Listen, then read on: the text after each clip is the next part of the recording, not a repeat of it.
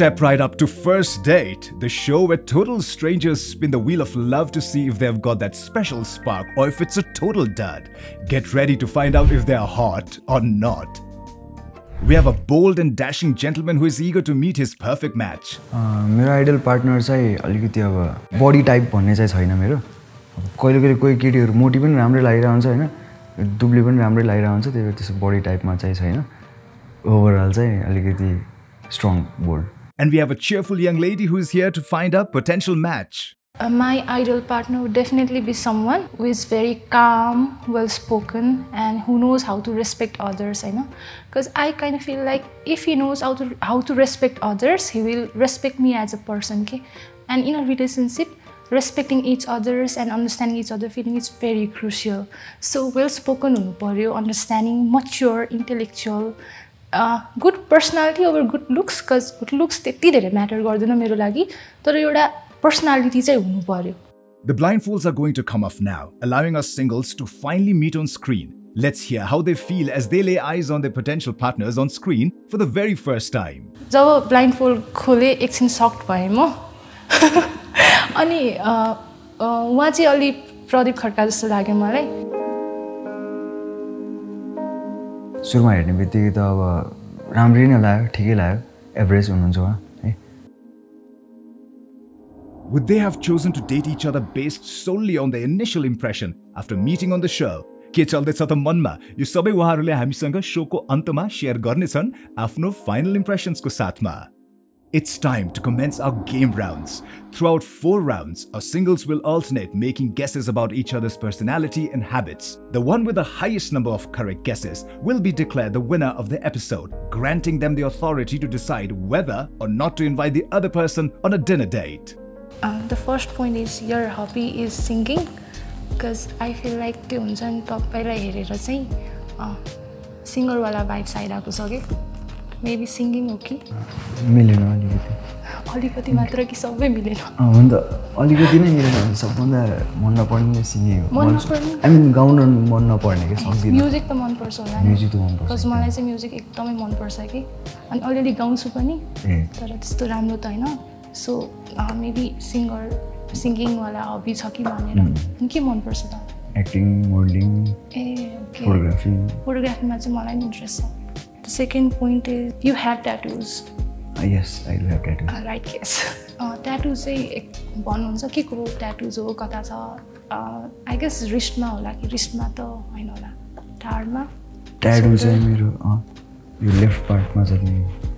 मेरो इन्ट्रेस्ट नै त लेफ्ट पार्टतिर हान्ने हो. यो होला 2टा 3टा 4 5 वटा जति छ. 5 वटा लेफ्ट आर्ममा. के को लाइक साइन्सहरु. साइन्स भन्नाले एउटा चाहिँ क्राउन छ मेरो. हजुर. त्यहाँ चाहिँ मेरो ड्याडीको नाम छ. अनि अर्को चाहिँ एउटा मण्डला हुन्छ नि त्यो छ, त्यसको मुनि चाहिँ मामुको नाम छ. अनि यहाँ चाहिँ पोर्ट्रेट छ मम्मीको. Because you are a family person. You love your mom and dad. अनि your aim as a kid was singer. किनभने सिंगिङ वाला भाइब्स आकोले सिंगर जस्तो लाग्यो कि हजुर, त्यही भएर सिंगर. त्यो पनि मिलेन. त्यसो भए म गेस गरौँ त के होला एम भनेर. एम हुन्छ. एक्टर प्रदीप खड्का जस्तो त्यही हो क्या. म्याक्सिममले मलाई त्यही हुन्छ हैन. अहिले रिसेन्टली फेरि मान्छेले मेरो सायद कपालले हो कि केले हो नि जसले नि प्रदीप खड्का भनेर हुन्छ भने अहिले भर्खरै भन्नु. ठिक छ. मैले चाहिँ यो हबिजमा मेकअप राखेको थिएँ हैन. मेकअप त हैन. मन पर्छ तर लाइक हबीको रूपमा चाहिँ मेकअप चाहिँ गर्दिनँ. कस्तो टाइपको त? लाइक कतै जानु पर्यो भने चाहिँ गरिरा हुन्छु हैन, तर त्यो प्रोफेसनल लाइक मेकअपमा इन्ट्रेस्ट भएर पुरै भिडियोज हेरेर त्यस्तो चाहिँ गर्दिनँ कि. हबी चाहिँ फोटोग्राफीमा इन्ट्रेस्ट छ भने चाहिँ फोटोग्राफीमा. अनि त्यसपछि मलाई लेख्न चाहिँ एकदम मनपर्छ. फ्री टाइममा चाहिँ म लेखिरा हुन्छु. You don't have tattoos? Yes, I don't have tattoos. यो फ्युचरमा हाल्नु मन छ तर यो अगाडि नै लेखेको हुनाले. You motivate yourself by talking to yourself? Talking to yourself भन्दा पनि कस्तो भने चाहिँ म चाहिँ एकदम इमोसनल काइन्ड अफ पर्सन हो हैन. र मेरो ड्याडीले चाहिँ मलाई सधैँ भन्नुहुन्थ्यो के भन्नुहुन्थ्यो भने आफूमा विश्वास राख, तिमी एउटा ठाउँमा पुग्छौ सिर्फ तिमीले आफूमा विश्वास राख्नुपर्छ भनेर भन्नुहुन्थ्यो कि सो जब जब म आफ्नो लो टाइममा पुग्छु नि केही गर्न नसकेको जस्तो लाइफमा के भइरहेछ यस्तो केही ठिक चलिरहेछ नि जस्तो फिल हुन्छ नि तब म त्यो सोध्छु कि ड्याडीले भनेको कुराहरू र त्यसले चाहिँ मलाई मोटिभेट गर्छ कि अझै राम्रो हुन सबै कुरा बिस्तारै ठिक हुन्छ नि भनेर मोटिभेट हुन्छ कि या सो ड्याडीलाई सम्झेर अनि ड्याडीको कुराहरू सम्झेर चाहिँ मोटिभेट गर्छ सम्झेर चाहिँ ड्याडीको कुराहरू सम्झेर चाहिँ एकदम मोटिभेट हुन्छ किनभने मेरो ड्याडी हुनुहुन्न हि पास्ट अवे होइन 3 years ago तर अझै पनि ड्याडीको कति कुराहरू सम्झेर चाहिँ यत्तिकै लाइफमा हुन्छ नि कति ठुल्ठुलो अब्स्टेकल्सहरू आइरहेको हुन्छ त्यही पनि अगाडि बढिरहेको छ कि स्ट्रङ भएर होल्डिङ स्ट्रङ भनौँ न सो बढ्नुपर्छ अगाडि मजाले टेन्सन लिनुहुन्न के भयो उहाँको उहाँको चाहिँ ब्रेन ह्यामरेज भएको थियो सो त्यही कारणले पास्ट अवे 3 years भयो होला सायद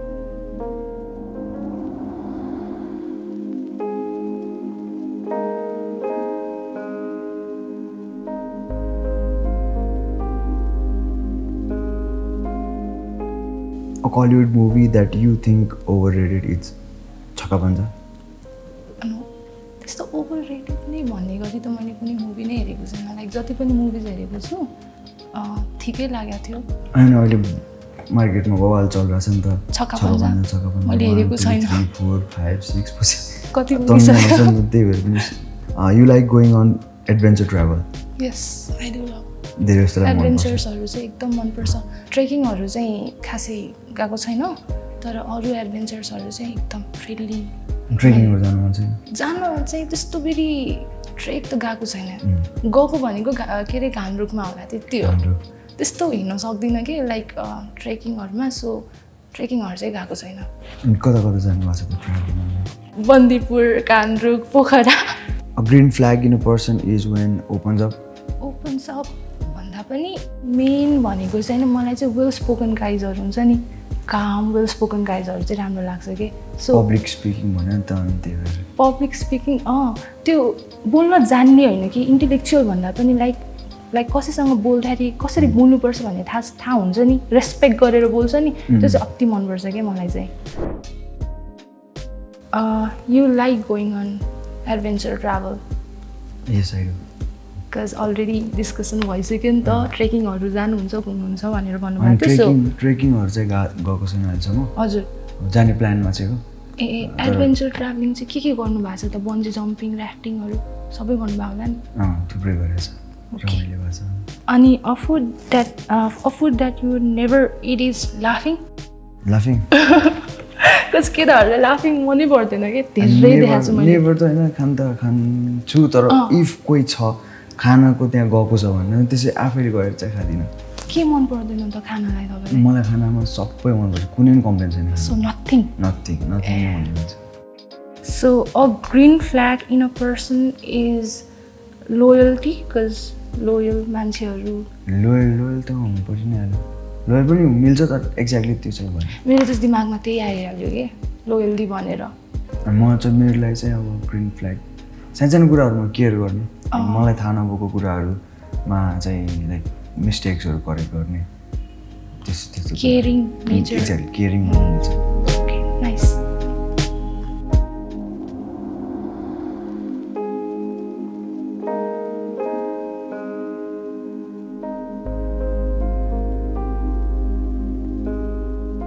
The hidden talent that you have is photography. Photography hidden त होइन ट्यालेन्ट भए पनि हिडन चाहिँ एक्टिङ होइन के रहेछ त हिडन ट्यालेन्ट तपाईँको बिट बक्सिङ भन्नुहुन्छ बिट बक्सिङ वाउ एउटा ट्राई गर्नु न त अहिले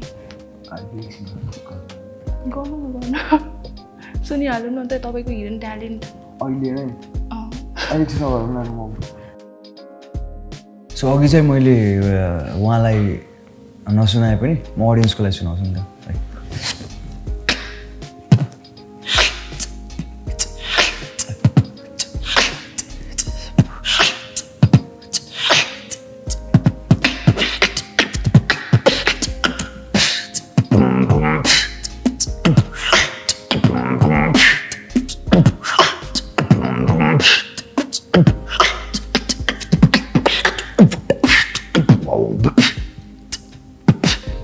Wow.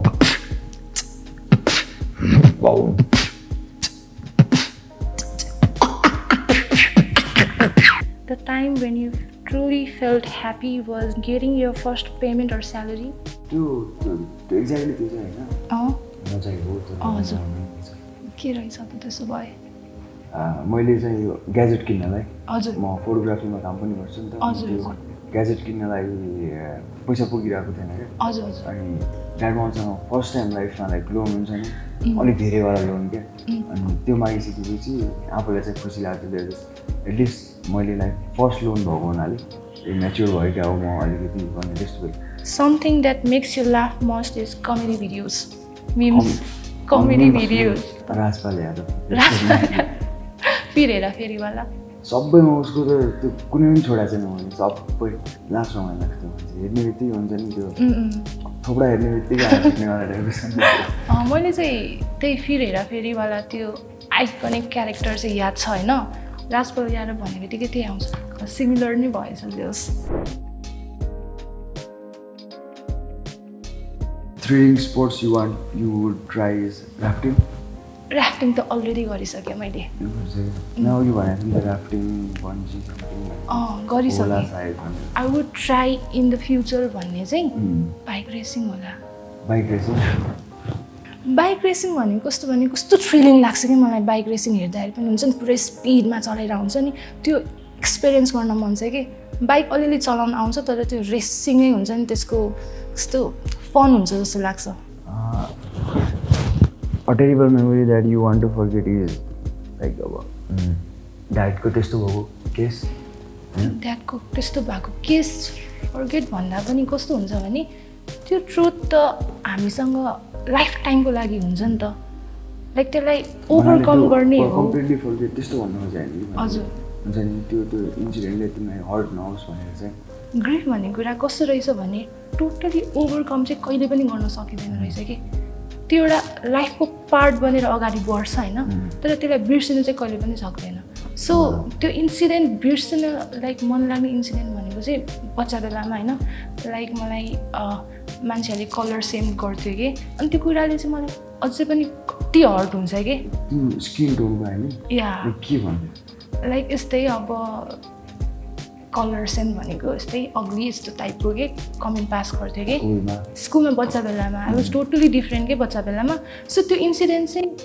कस्तो भन्ने अब हर्टफुल के लाइक अहिले पनि मलाई याद आउँछ नि कति हर्ट हुन्छ अहिले त कसैले त्यस्तो केही पनि भन्दैन होइन तर त्यो लाइफ टाइमभरि नै एउटा हुन्छ नि टेरिबल मेमोरी जस्तै बस्दो रहेछ कि मैले फेरि यसमा चाहिँ ड्याडकै कनेक्ट गरेर लेखेँ है के भन्दाखेरि हो अरू बिर्सन मन लाग्दैन त्यो इन्सिडेन्ट चाहिँ हैन अर्को like if you could go back in time to past you would choose to talk or time and spend time with dad या त्यही हो द्याट इज करेक्ट के छैन सपना ड्याडसँग भेट्नु सपनामा ड्रिम्समा त भेट्छ नि हो अनि ड्रिम्समा पनि कस्तो इन्सपायर गरिरहेको हुन्छ कि like he is happy in his world टाइपको फिल हुन्छ सो अझै मोटिभेट हुन्छ कि मेरो पनि ड्याड एकदम मेरो बेस्ट फ्रेन्ड भनेको ड्याड हो क्या मेरो साथीहरू प्रायः त्यति छैन क्या यहाँ अनि एकदमै लिमिटेड छ अनि ड्याड चाहिँ मेरो बेस्ट फ्रेन्ड हो ओपन अप एकअर्कालाई बाबालाई हुन्छ नि मान्छेले पत्याउनु पनि सक्दैन होला ड्याड र म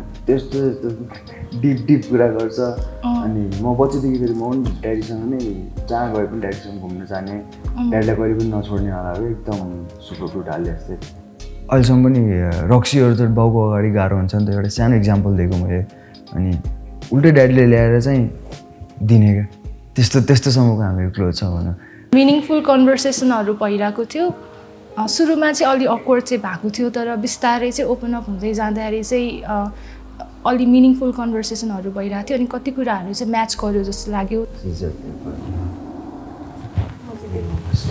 so I'll go first.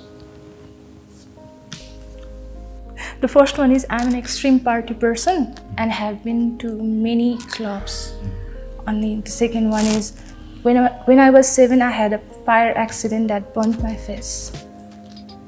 That burnt your face? So मलाई चाहिँ डान्सिङ एकदम मनपर्छ होइन बब्बाल रमाइलो गर्नुपर्ने मान्छे हो कि जुन पार्टीमा जान्छ त्यहीँ टहल्का मचाइदिन्छु कि म चाहिँ त्यस्तो खालको मान्छे हो होइन टहल्का मचाइदिन्छु भन्नु खोजेको ग्रुप अफ फ्रेन्ड्स जाँदैछ भने लाइक रमाइलो गर्नुपर्ने खालको के डान्सवाला हुन्छ नि सेन्टर अफ एट्र्याक्सन चाहिँ सधैँ मै हुन्छु कि खतरा बब्बा रमाइलो गरिदिन्छु अनि अर्को चाहिँ जब म 7 वर्षको थिएँ तब चाहिँ मेरो फायर एक्सिडेन्ट भएको थियो कि जसको कारणले चाहिँ मेरो फेस चाहिँ 5% जलेर मेरो चाहिँ फेसमा अझै पनि स्कार्स छ कि अलिअलि छ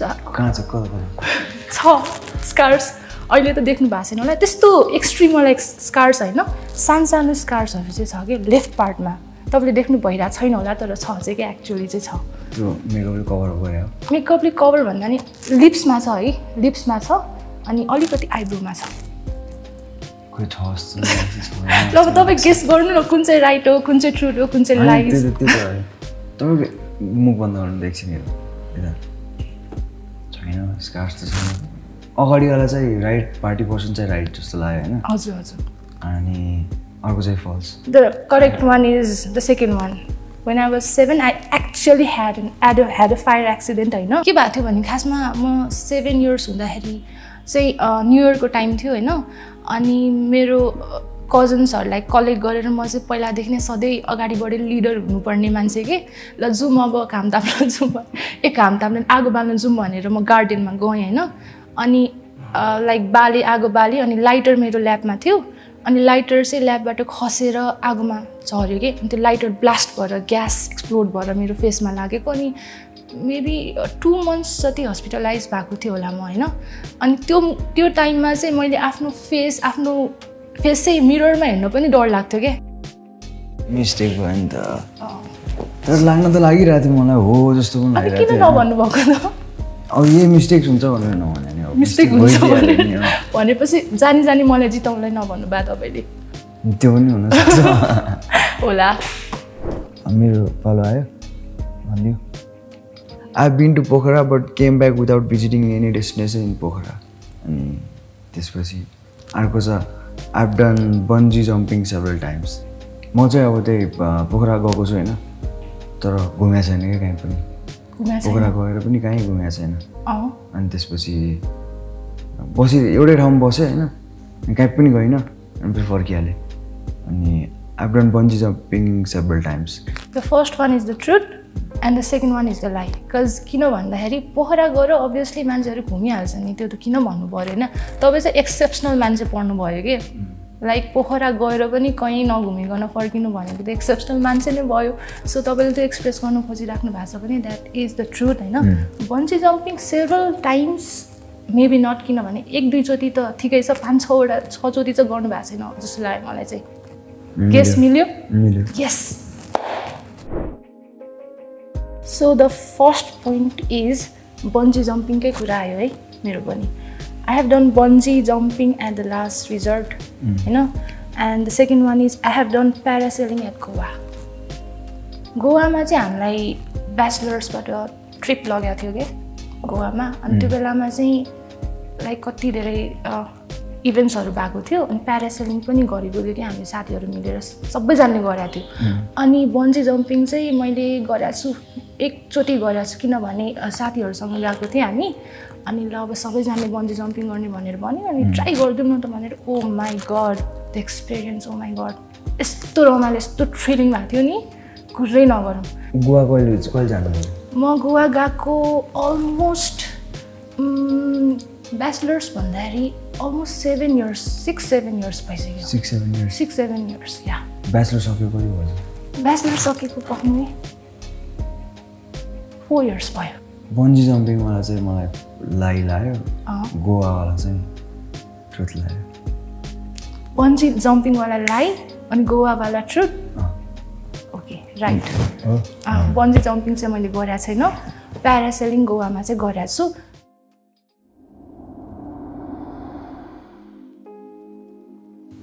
तिमीलाई कसले जिते जस्तो लागिरहेछ मलाई त उसले जितेको जस्तो लागिरहेछ तिमीलाई मलाई त खै like not sure maybe equal पनि हुन सक्छ कि त्यस्तो राइट केसेसहरु मलाई चाहिँ इक्वलको फिलिङ आइरहेछ म चाहिँ फेरि सबै कम्पिटिसन्सहरु अलि सिरियसली लिन्छु के त्यही भएर चाहिँ सकेसम्म चाहिँ मै जित्छु भनेर सोचिरहेको थिएँ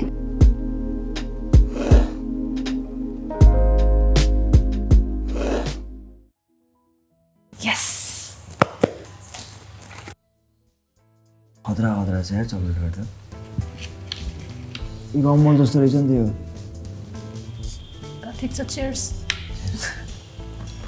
कङ्ग्रेचुलेसन जितेको thank you so much Round of impressions. In this round, our singles will share their initial and final impressions of each other. Will they express feeling a romantic spark, a friendly connection, or perhaps nothing at all?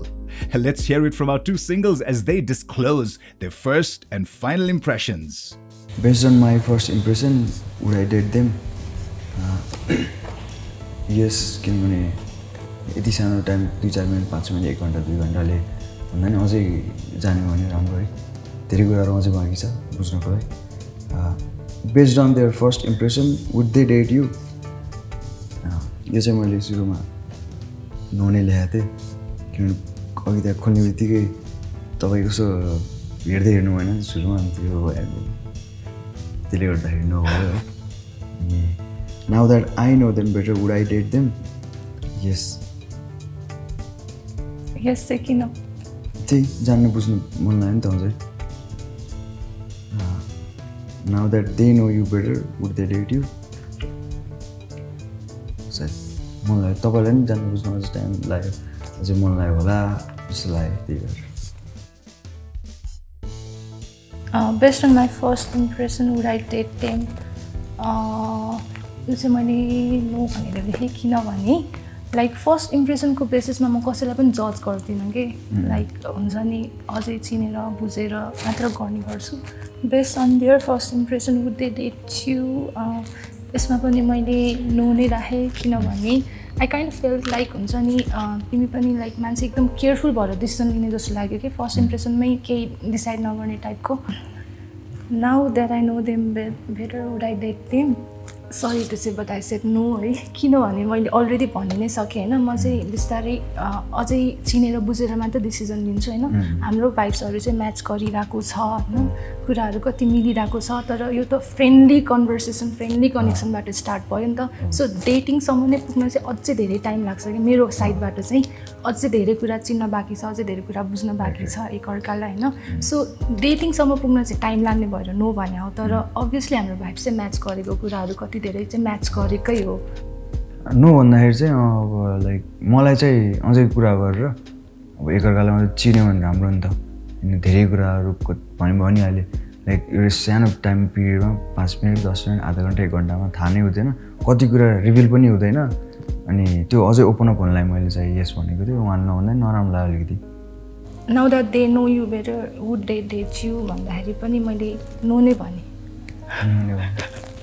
त्यही feel भयो यताको साइडबाट पनि त्यस्तै feeling छ कि भनेर त्यस्तो फिल भयो लाइक डेटिङसम्म कुरा लाग्न चाहिँ अझै टाइम लाग्छ फ्रेन्डली कनेक्सन फ्रेन्डली कन्भर्सेसन नै छ जस्तो लाग्यो सो मैले नो भने भन्नाले उहाँले भन्नु नि त अझै डेटको लागि हामीलाई अझै टाइम चाहिन्छ भन्नुभयो होइन सायद मेबी डेट चाहिँ त्यो पनि त हामी बसिरहेको डेटै त हो नि होइन उहाँले सायद डेटको मिनिङ अलिकति नबुझे हो कि जस्तो मलाई चाहिँ फिल भयो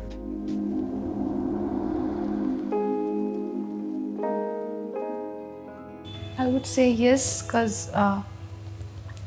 मैले अघि नै भनिहालेँ लाइक भाइब्स म्याच गरिरहेछ अनि अझै कन्भर्सेसन अगाडि बढ्यो भने कति धेरै कुराहरू बुझिन्छ नि त सो त्यो स्पार्क देखेको भएर चाहिँ I would say yes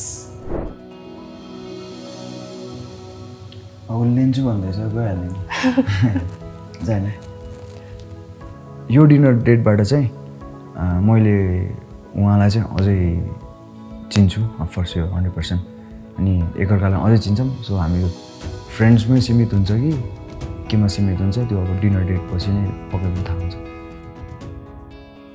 Okay, see you on our date. Thank you. As another episode ends, we regret to inform you that no love spark was ignited. Nevertheless, we hope that Bipin and Rimisha were able to gain insights into each other's personalities and interest through the show. Join us next Tuesday on Space 4K Television and OSR Reality Channel as we introduce a fresh set of singles eager to mingle.